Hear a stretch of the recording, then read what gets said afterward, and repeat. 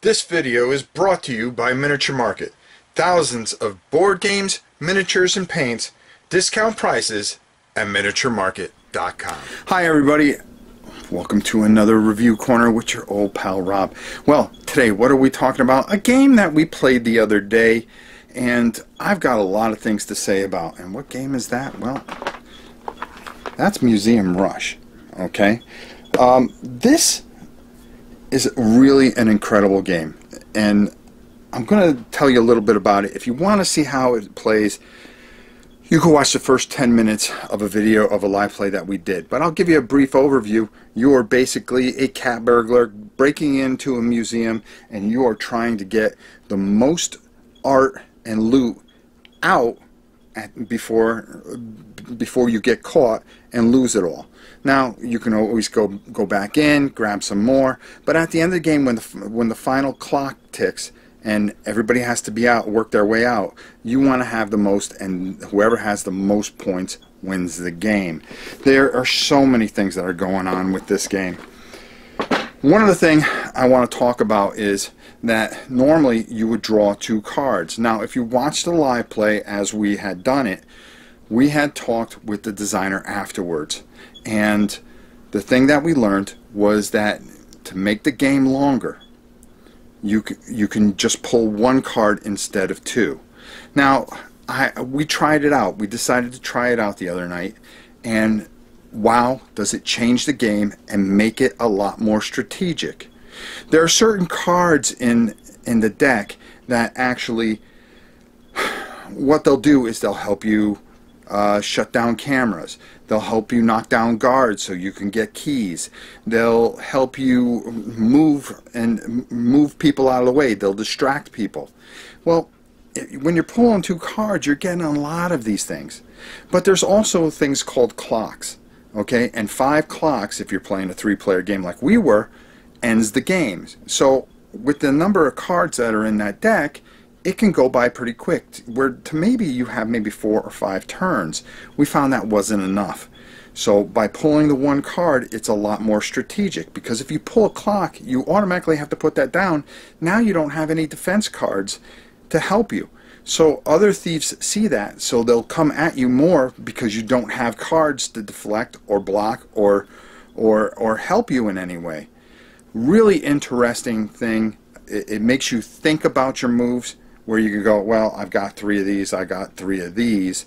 Well, I can just scoop by this guard, knock him out, grab a key, keep moving, go get.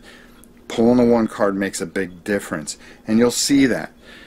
Now this game, all in all, the one thing that I noticed with my kids and myself was that it played so quickly that we were like, oh my God, it's over, but we were having so much fun. And that's a great thing. That's not a bad thing. The game ending quickly and we wanted more just shows you that it was a lot of fun. We bought into the theme. We bought into everything. Our character cards, each character has a different type of power. Mine was to move diagonally. Justin has this thing where a control room, you can turn off cameras and things like that if you're in a certain number of spaces. A lot of interesting things happen with this game, and there's a lot going on. Slowing the game down by pulling 1 card makes a big difference. Or you could just play it the normal way. It goes from 20 to 40 minutes. We found that the average was about 20 minutes, but we wanted more.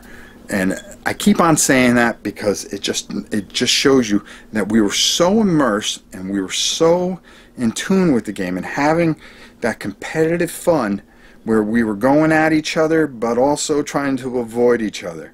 So it's a lot of fun. And then you have the component where there's guards all around and they're trying to get you and throw you out of the museum with nothing in your hands. So it's a fun game. I'm going to give this game one of my highest ratings I've given something in a long time, and that's 4.5 stars out of 5. Now, I don't think I've ever given a game 4.5 stars out of 5, but when my son, my daughter, and we all look at each other and you go, you know something, when we do our competitive night, we have like a little tournament. This game just worked its way into our tournament as a permanent thing.